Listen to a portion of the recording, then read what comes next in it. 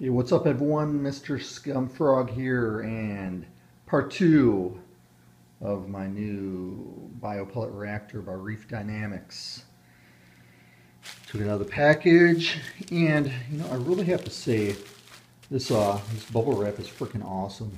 Probably the best bubble wrap I've ever dealt with. Look at those bubbles, that is just so impressive. So that concludes the review of bubble wrap. Oh, wait. No, I was talking about the Biopellet Reactor. Okay, but in any event, the bubble wrap, it just goes to show how well this thing was packed. It was wrapped in this thick, heavy-duty bubble wrap, and then of course, in the box, Amy, what? Just hanging out over there. But this box over here, I'm pretty sure I showed on the first one, all that freaking peanuts and whatnot. Yeah, this is the carpet. I'm not a fan of this carpet. It looks old. It looks like something my grandma would have. All faded and nasty. My wife's like, oh, that's how it's supposed to look. Same with this table. I'm like, really? Whatever. We're going to convert this into like a little bar room, basically paint the walls, a little chandelier, and a little bar or something. But in any event, here we go. The construction on this is freaking awesome. I will say that. It's a thick, high-grade plastic, and in comparison, I have like a two little fishy, like carbon reactor and one with phosphate reactor, and it does a job. But I didn't want to buy another one, buy a little pump and run biopellets. This specifically for biopellets. The quality on this, very thick, very nice. All Schedule 80 equipment, plumbing. So we have, it stands here, this little piece. You have washers and whatnot. You can point this wherever you want it, and then tighten this thing down. This is an adjustable pump. It's an Eheim pump. And give me a second. So I'm going to put this on, but when I do it permanently, I'm going to put some tape, plumber's tape on there. I'll just lightly put this on here so you know how it goes. I want to be careful. I don't want to like cross thread things.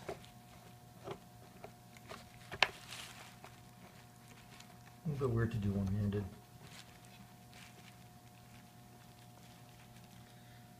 So I'm not going to tighten it all the way. So we have these components here.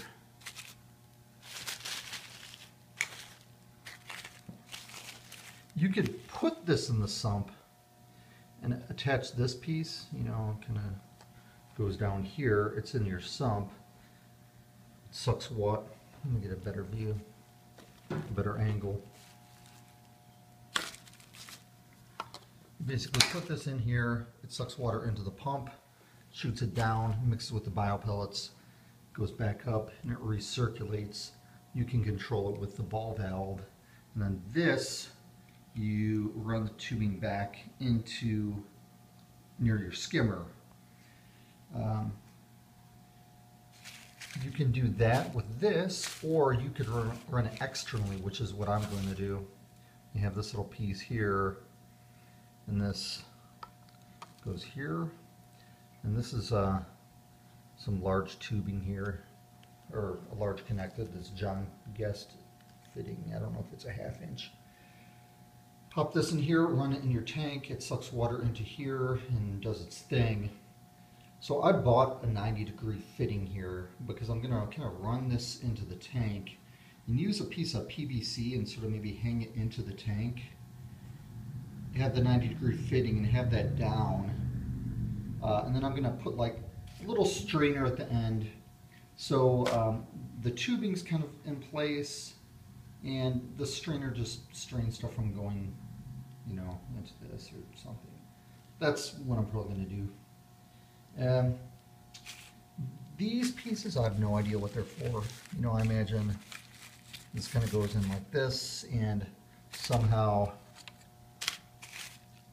maybe you hook this on here or something, and yeah, I have no idea. I'll have to go online and watch.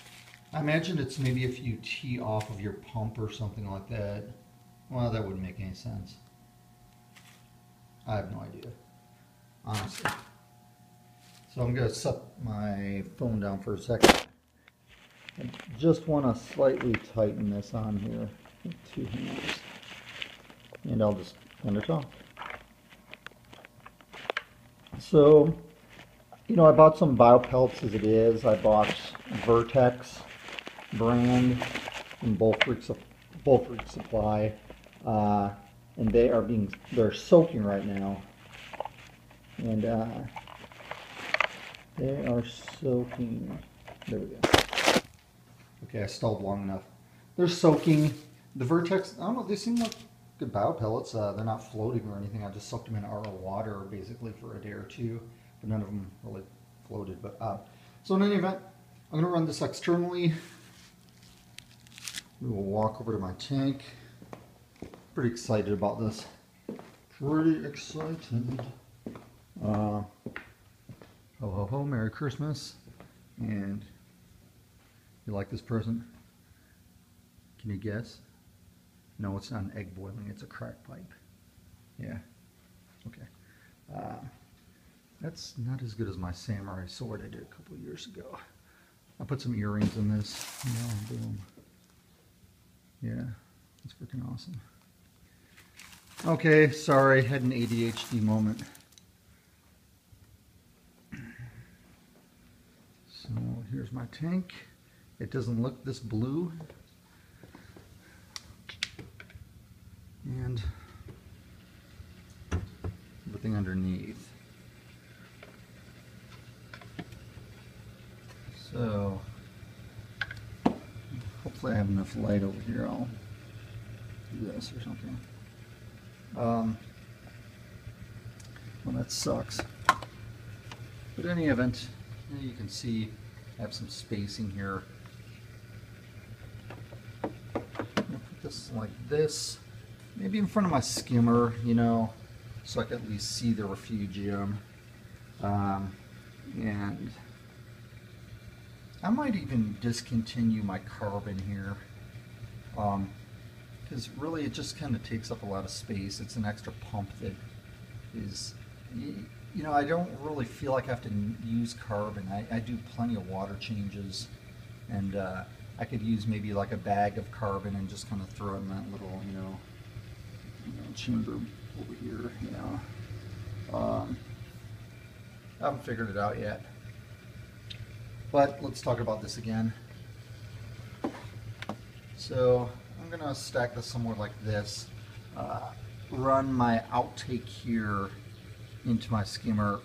I'm gonna run it right here, then have like a little 90, curve it down, and then have a 90-degree piece that I'll attach some straight tubing and maybe like zip tie it to this little stand I have here.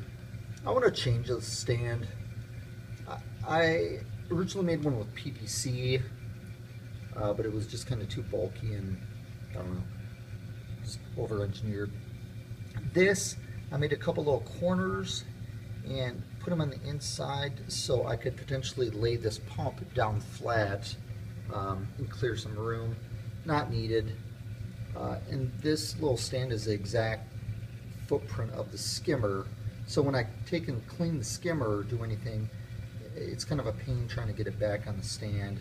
So I might just make like a larger stand that goes down there or whatnot. I don't know. But yeah, so if I do that, then, you know, I'll have some, you know, maybe more room to like zip tie the return, because this skimmer, you know, the holes at the bottom where it feeds into it, I'll just have the chicken go right there.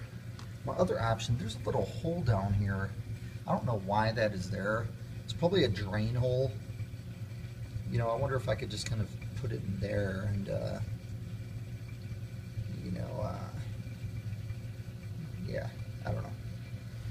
So here it is again. I'll take it out, go back to an area where there's actual light.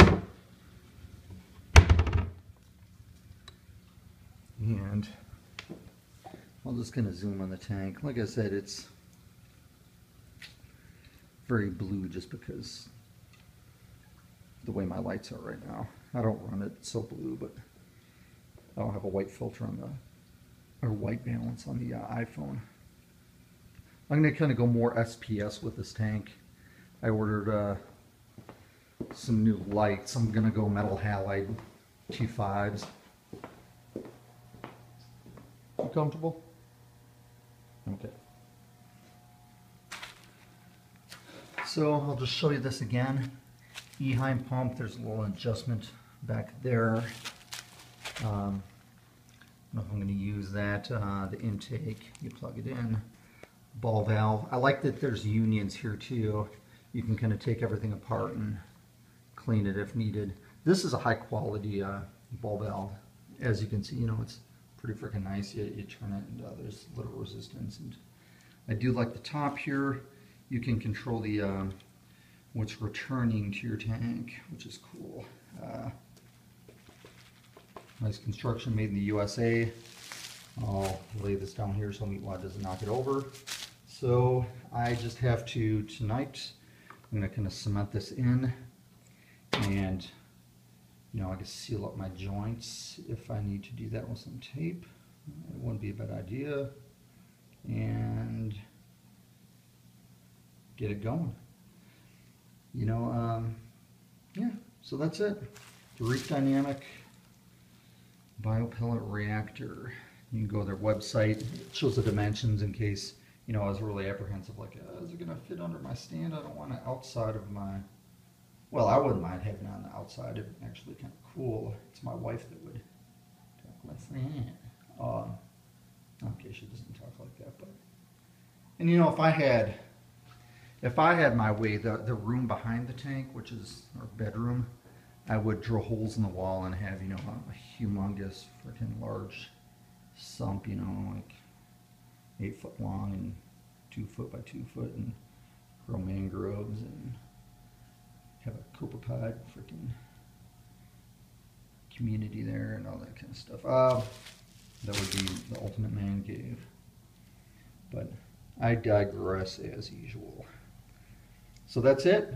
Reef Dynamics, not skimmer, Biopellet Reactor. Any questions? Leave a comment, like it, subscribe. You know how YouTube works, and thanks for watching.